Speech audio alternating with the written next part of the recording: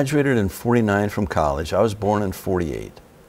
1950, after his match with King Kong, Cashy, they told him he was too small to wrestle in the Minneapolis area.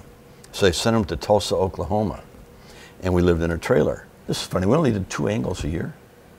That's right. And was that a quota, or it just kind of worked out that way? That's all we did. No, that was Vern, that's it. You don't give him any more than that. He was such a believer in giving the people the impression, when you got in the ring, you better make those people believe this is real. Yeah. And he was so, I guess the way he, you know, with his wrestling background, he didn't want people knocking it all the time. Oh, a bunch of bullshit, this much bullshit, you know. And he made guys wrestle. Vern always looked for guys that had credentials to begin with. Chris Taylor was a heavyweight wrestler. Patera was a weightlifter in the Olympics. You know, a lot of these guys. He liked athletes. I mean, his presentation to the sport was different than what New York, the WWF had. Vince is sitting next to him. Stephanie and Triple H are over here. He says, Vince never really wanted to put you out of business. Who the fuck are you kidding? Go back to the room, and there's Hogan sitting down on the floor, almost in tears. I said, man, what's the matter, big man? I can't make it. And I said, hey, you just need some help. You need some training. You got to figure out who you are. Yeah. Well, what do you mean by that? And I said, well, come to the AWA and we'll show you. There was about 5 guys left in the ring, and Andre had thrown somebody out, and he backed up, and he backed right into Hogan. And they just kind of turned and looked at each other, and the place went, oh, yeah, there you go. They were just waiting for something. So Vern said, okay, that's it. He called Vince the next day. He said, Vince Sr., I got to get Andre for February, the whole month of February. Okay, you got him. So he gets this telegram from Tampa, Florida, I'm not coming back. And Vern says, Tampa, Florida, it's fucking Eddie Graham. Because they used to rib each other all the time. So he figures it's a rib, so he throws it away. Gene was just the interviewer. Gene worked for the TV station. He was in sales. And Marty got... I wonder why. You could probably sell me the glasses on my own face, right? Yeah, I think so. He was... Lunch with Gene. Rick Martel, great worker. Well, that was, you know what? You know who sold that one? Was Nick.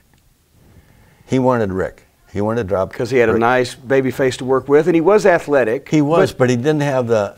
I didn't see Rick Martel getting over in Green Bay at a bar, right? No, he got over with the girls, but he didn't have the men didn't buy it.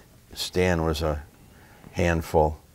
He would have worked out. He just didn't listen. He didn't want to listen. I wanted to get your take on this. I've heard it from Bockwinkel. I've heard it secondhand from the Baron, because the Baron wasn't on the plane, but the day Mad Dog opened the door. It's evergreen, folks. It's evergreen. It's a long story. But we got time. I'm going to tell it the way it happened, okay? I didn't know, but he had popped this Quaalude, and once in a while he would drink a pint of whiskey before he'd go in the ring. Just once in a while. Just once in a while. Usually it was in the cage matches, but this night he takes the pill and chugs it down with a pint of whiskey. And honest to God, we thought another plane hit us and took the tail off. That's what it felt like. The plane jerked that much. So we're all down, and we come up and we look up, and here's Mad Dog. He's standing in the back of the plane. He's opened the door. And the pilot told us it's the only plane built that had chains on the door, otherwise it had blown off and hit the tail, and boom, down we go. The top's up, and there's a chain hanging out, and he's hanging out, and all you can see is his back. He's going, it's so peaceful, I feel like flying tonight. And the pilot's screaming at us. He says, get him in, what's going on back there? He said, yeah, we think he's going to jump. You guys made the deal with Jerry Jarrett in Memphis, and started working together. I'm going to stay impartial because I'm a Tennessee guy, but you know. I know you are. don't. You're probably going to get. I'll tell you the real story when you get done with your question. So you can stay impartial, but that's the story, and that's the way it went down. And nobody has heard that story till tonight. Well, you know, I hate to you know, to really talk bad about anybody or put them down, especially on a video like this, but I guess it's about time. Sure, go ahead. All right. Bischoff had called me 2 days before I'm going to start down. He says, hey, what do you think has to be done down here to change this thing around?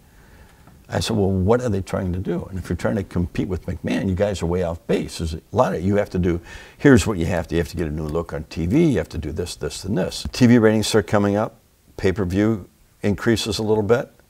So I said, hey, Eric, where's our bonuses? Mike and I have bonuses coming in our contracts. Oh, you don't have any bonuses? I said, well, what do you mean? I looked at it. There was nothing in there. I found out later he took all our stuff and put it in his contract. Well, at least somebody got it then. Somebody got it. You know. They had their niche and their TV, you know, finally caught on everywhere. If you had good time slots and you were steady in that time slot, my dad said, wrestling is part of Americana. The story of Vern Gagne is the story of the AWA, and this is that story.